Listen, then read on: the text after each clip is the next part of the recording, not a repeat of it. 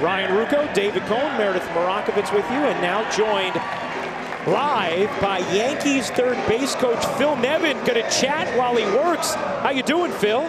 I'm great, guys. This is a lot of fun. I've been listening to you the whole game. I love it. You've been piped in on the broadcast the whole time. No, it's like I was a kid back when going to games with my dad. We, bring the radio and listen to Vin Scully at Dodger Stadium. I get to sit out here and listen to the game. It's great. Fantastic. Well, we can arrange this permanently for you if you want. I have to ask you this first because of the man in the box. I mean, there are a lot of ferocious right-handed hitters on this team. Do you ever get nervous standing down there? I do. And I was thinking about that last inning if we were wired up. Giancarlo came up and then Gary came up. And I have to go down the line when there's a runner at second base. And that's when it gets scary. To be honest with you, like a guy like Judge, he doesn't hit many balls down here that way. It's just his bat path. And he almost did right there, but Gary's at bat. If you saw, I mean, he chopped one over my head. He fouled one straight back that looked like it was it would have come this way. But when Gary's swinging it good, he's going to miss on this side once in a while.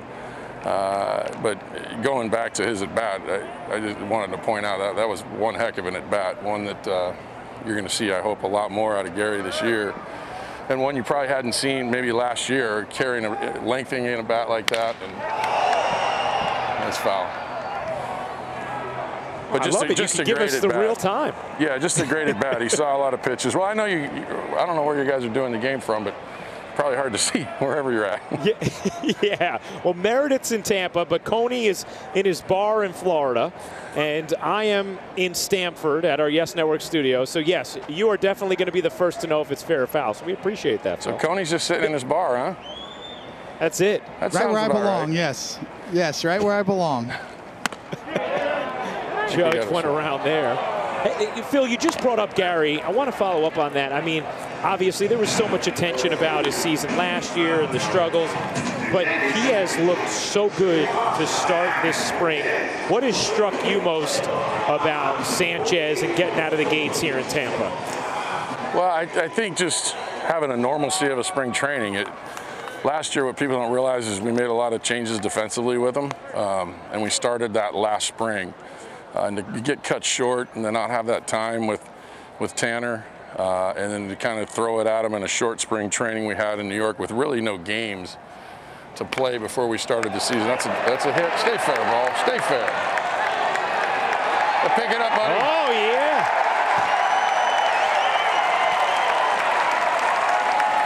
I think it's still fair. A perfectly laid down bunt from Aaron Hicks. Yeah, getting bad. And that was a great bunt, by the way. They shift a lot on Hicksy. It's something we've talked about. He's put in a lot of work on his bunting game. And it just opens up the field when you're going to have a third baseman having to play more over here. Teams are going to know that. He just did that. And if he can just get it down on this side of the field in a shift, it's going to be a hit every time. And obviously you guys know who's coming up behind him. So going back to Gary, guys, he's, the head's clear. It really is. The at-bats he's took already this spring, so impressive. I point out 2 balls really for me that he's hit. He drove a ball over the center field wall at one of the first couple of games, and then he hit one actually to right center, which we haven't seen out of him. Gary's a great hitter, more so than just a power hitter, and when he uses all fields, he's one of the best in the game. Popped up, foul ground, right side, and the basket catch made by Evans for the second out. Meredith?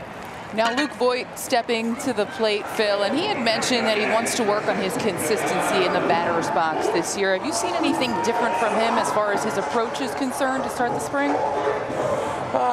Not necessarily from my angle. I know what he's worked on. I know what he's talked about. He's saying a lot of the right things. He's just somebody that is never going to be complacent in what he does. Obviously, he had a great year last year in the short time that we played, but he wants to be a complete player, not just in the box. Nobody works harder defensively. He's out here every day working on what he does with the pitchers, his ground balls, covering for everything over at first base and his footwork. And he just missed that. But as aggressive as he is, for a big guy, it's amazing. And as far as he hits the ball and as many home runs as he's hit, his discipline at the plate, the way he controls the strike zone. I mean, we see him a lot go up there and whack at the first pitch, and then next thing you know, you got a 5, 6, 7 pitch at bat going, and that's really the case for our whole lineup. And I heard you guys talking earlier about moving, passing the baton, and that one's foul again, guys. I love how you can keep us honest, Phil. It's tremendous. Yeah, I can tell over here. They go right over my head. So,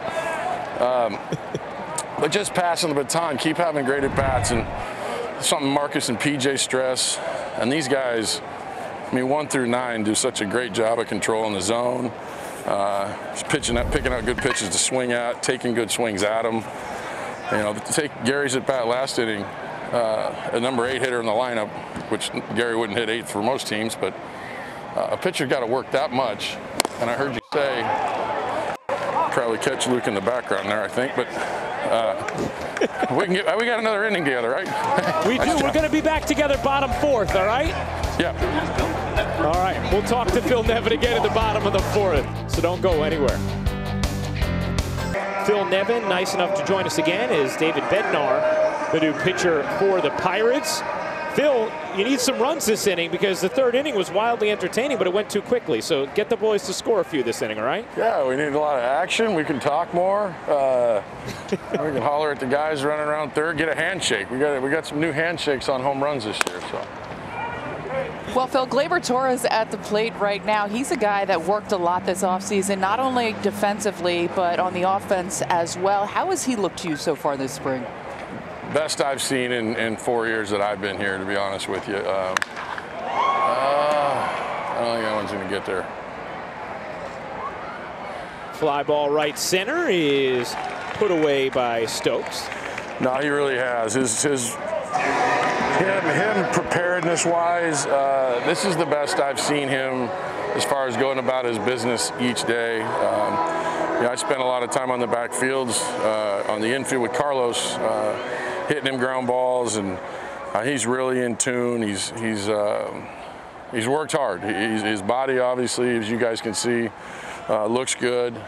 He's really applied himself, and he wants to be a very good shortstop. You hear him talk about wanting to be in that mix of the guys they talk about, the Lindors and Correas, and he should be, to be honest with you. He's that caliber of a player.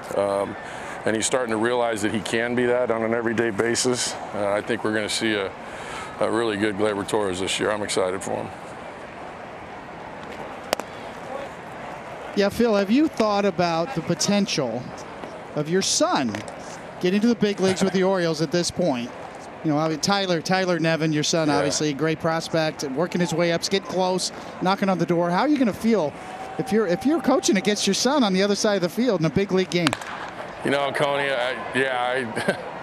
the other day he got an at bat against him. We hit him actually, but that's the first time we've been on the field like that together. And if it's any sort of foreshadowing of a regular season at bat, Cabrian's standing 20 feet from me here, and we all know Charlie so well, and I've known Cabrian since really the draft. He was the same draft as my son, and I tell you, it'll be an emotional day.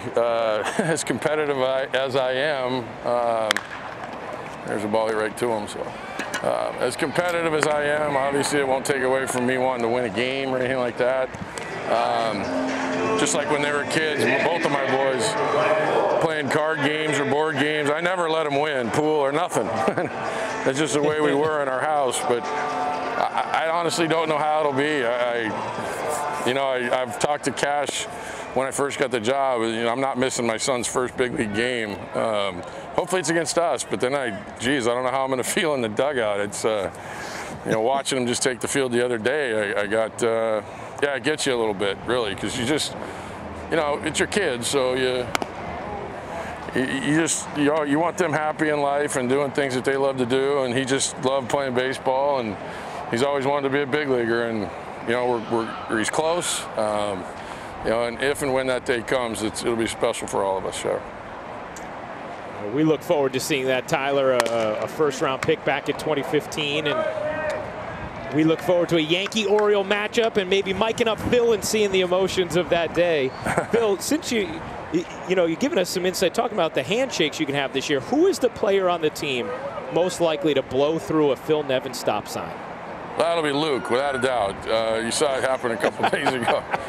Luke thinks he runs like Gardy maybe sometimes, or and I love him. I love him to death. He's always trying to push the limits on a lot of things, which is what makes him such a good baseball player. I'd rather have a million guys like him that you got to kind of throttle back a little bit instead of guys you got to kick in the rear, as Coney, as you know. There's one. See, guys, this is the guy that gets me a lot. That's just a little chopper. If you remember one in LA a couple years ago, I'm standing back this far talking to the umpire, and Tom thinks I'm talking to him right now, but if you remember in LA, he hits a line drive at me that, yeah, I figured I was far enough back. I'm agile enough still, maybe, get out of the way, and it was on me before I could even start moving. I got my hand up just in time. It knocked me down at Dodger Stadium, which is home, so I got ragged a lot on that one. I was going to say, Phil, I'm sure they never let you live that down after they knew you were okay in the clubhouse. No, I heard a lot about it, sure. Well, Phil, we so appreciate the time these 2 innings. Hope to do it again sometime, man. All right, sounds good, guys. Thanks.